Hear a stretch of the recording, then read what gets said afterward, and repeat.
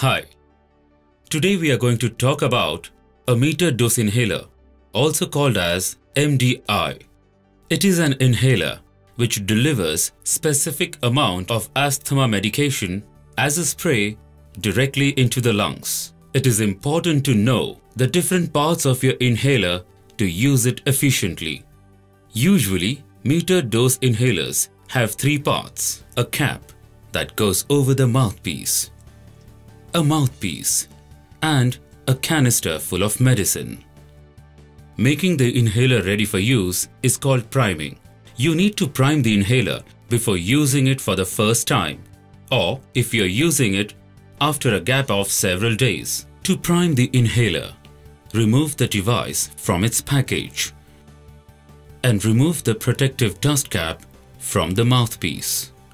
Hold the MDI upright with your index finger on the top of the medication canister and your thumb supporting the bottom of the inhaler.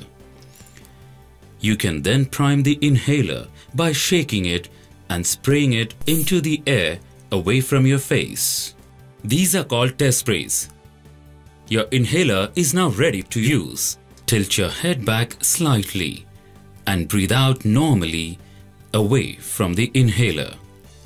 Next, put the mouthpiece between your teeth and close your lips around the mouthpiece. Press down the top of the canister with the index finger to release the medication, and at the same time breathe in deeply and slowly through your mouth until your lungs are completely filled. This will take about 4 to 6 seconds.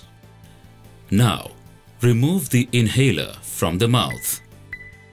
Hold your breath for 10 seconds and breathe out slowly through your mouth or nose. If you need a second puff, wait for about 15 to 30 seconds between puffs. Shake canister again before the next puff. When finished, recap mouthpiece. If your inhaler contains a steroid medicine, rinse your mouth and gargle with water after you use it. Then spit out the water. Do not swallow it.